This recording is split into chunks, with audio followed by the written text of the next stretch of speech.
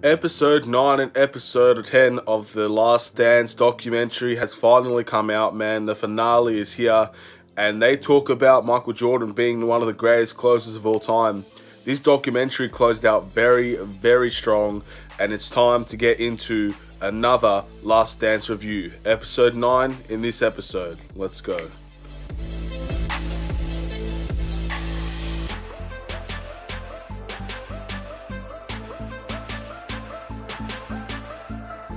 What's up, everybody? It's the Sports Code, aka Aiden, and welcome back to another video. This is episode 9 of the Last Dance documentary review by Michael Jordan, man. We're getting to the final stages, very, very close to the ending now, and it's going to be a real difference maker after today to not be able to review any of these documentaries anymore, man. It's going to be tough, but the show must go on. Their closing is here, and it's time to kick things off with episode 9. Before we get started, please like and subscribe to the Sports Code YouTube channel if you enjoy these reviews. If you've enjoyed all the reviews that I've made, man, turn notifications on. At the end of the day, this has been a great documentary, and it's one that was very surprising because we didn't know if this was ever going to come out, but now that it has, what an impact it's made. It's made things so clear for Bulls fans, NBA fans, Michael Jordan fans, the game of basketball. It made things so clearer to think of the mentality that he had and the high expectations and all of that, man, and all the things he had to go through. But enough about that. Let's go right into the start of episode 9, man. The first thing it went into was obviously the ending of episode 8 was the Indiana Pacers and Chicago Bulls series. And Chicago Bulls came into this series very, very confident. But the Indiana Pacers put up one hell of a fight. And they talked about the relationship between Reggie Miller and Michael Jordan. Now, obviously, these two are bona fide Hall of Famers. One if not both, are one of the greatest shooting guards to ever play. And they versed each other a lot, man. And Reggie Miller was one of the greatest shooters of all time. He's probably one of those people where if you think of a player that hasn't won a championship, that's the one, you know? Like, and all of this. But the thing was, the big difference was that Reggie Miller talked about when in relation to Michael Jordan, he doesn't fear Michael Jordan, and he said it on many occasions. He doesn't fear Michael Jordan. He was one of the only guys to actually step up to him and try to battle him. And that's the whole definition, basically about the Pacers and the Bulls series, man. It was a battle. They battled with each other, and if you get something out of Michael Jordan that says, bar the Pistons, you're the toughest team that we ever played in the East, that's a huge accomplishment in the Pacers' eyes. And they probably well and truly believed they could have won it. They could have taken it all the way.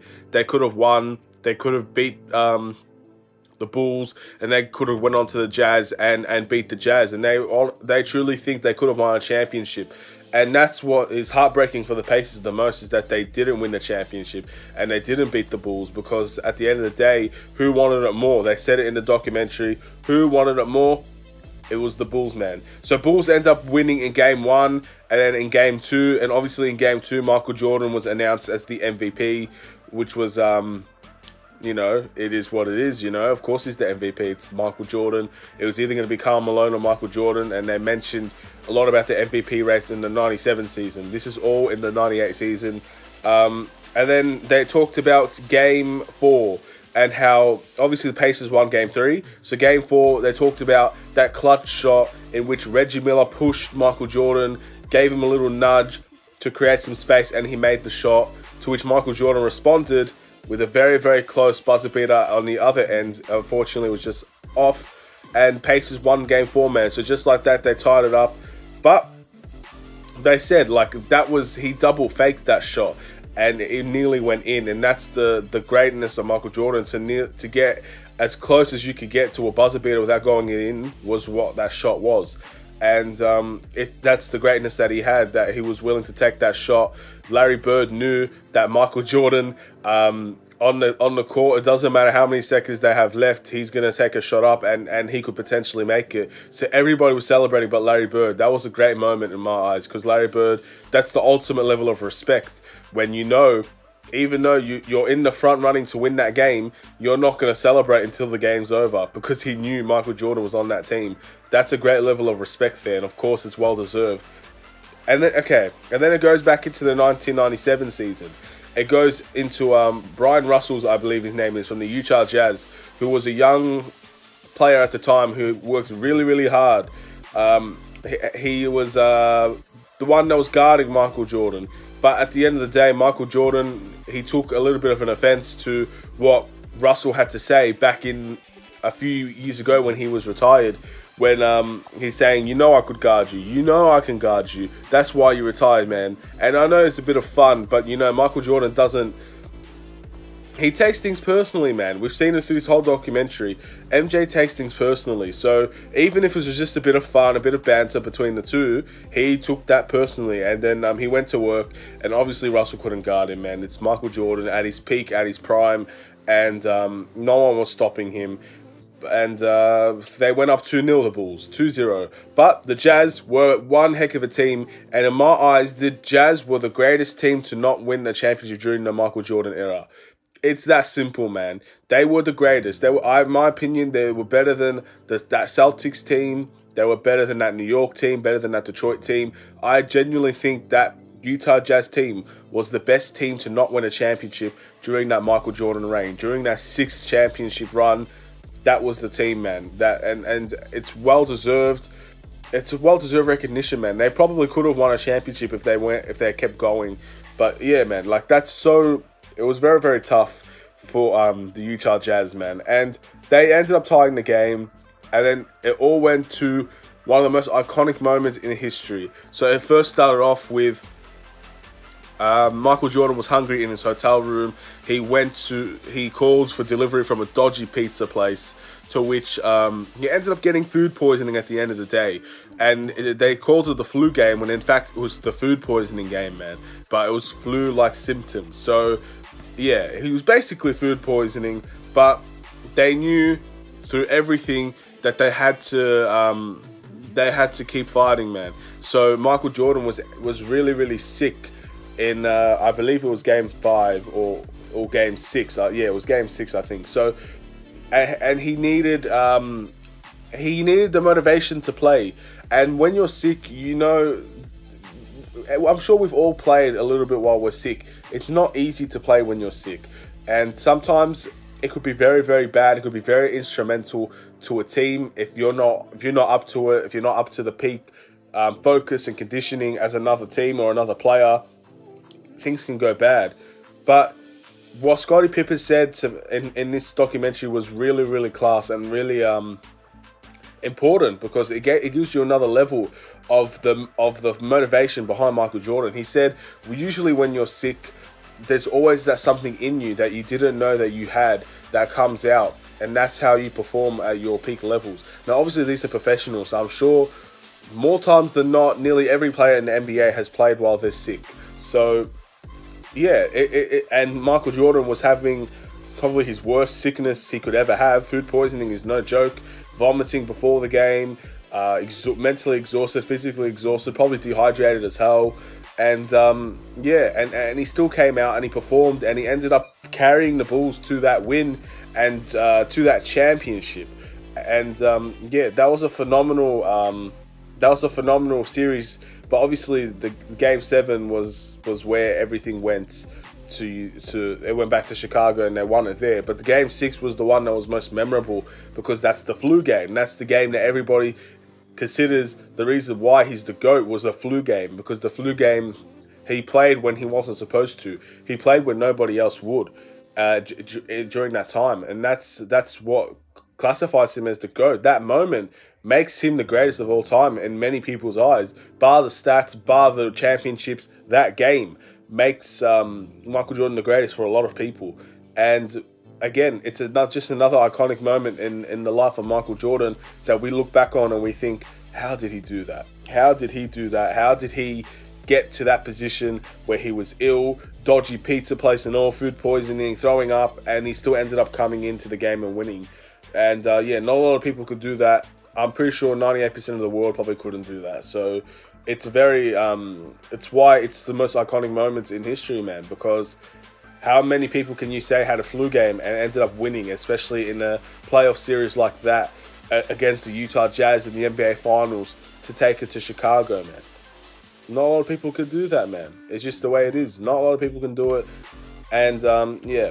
Anyway, basically, it went to Steve Kerr now, and the reason why obviously it went to Steve Kerr is because Steve Kerr had a very good moment in that series where he did something incredible, but we'll get to that later on. It went to Steve Kerr joining the Bulls and how he had to learn from John Paxson, and he studied John Paxson's game, the way that he was a perfect role player, helping Michael Jordan when in need, and making sure his game contributed with Michael Jordan's.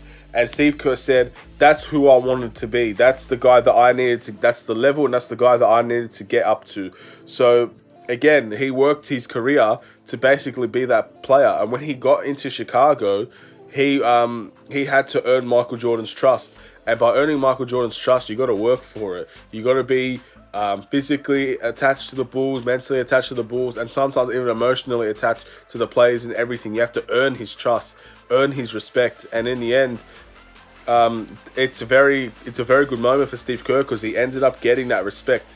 And obviously, personally together, they didn't share many conversations. And this is the sad part, because obviously, I went back to his dad, man, Malcolm Kerr, who I believe was vice president or president of an education of a school. I'm not sure about all the details. Again, I don't live in America, so I don't know the school systems. But he ended up, the main part of this is he ended up being shot by 2 students after, I believe, the president was kidnapped.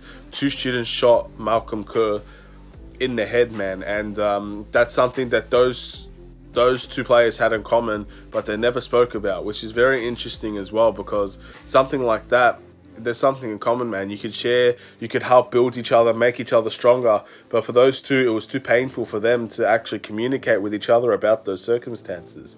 And that's very sad in a way, because if they were able to talk about it, that trust would have got even stronger. But at the end of the day, the pain that they would have had to go through as men and as players, it ended up being too much for them. So they never talked about it. They never talked about it at all.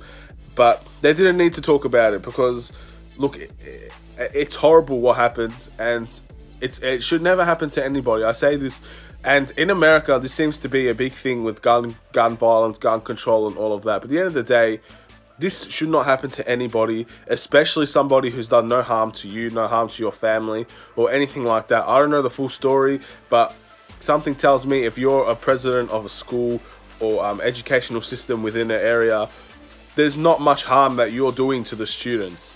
At the end of the day, your job is to help them. So obviously people would misconceive that, misunderstand that, and then maybe that's how things happened. That's only a guess. I don't know how things went. They didn't go into full detail about what exactly happened, besides obviously the shooting and the kidnapping and all of that. And yeah, life sucks, man, and it shouldn't happen to anybody. And I send my condolences and I apologize that it did happen, man, because it shouldn't be a thing anymore. This should never be a thing.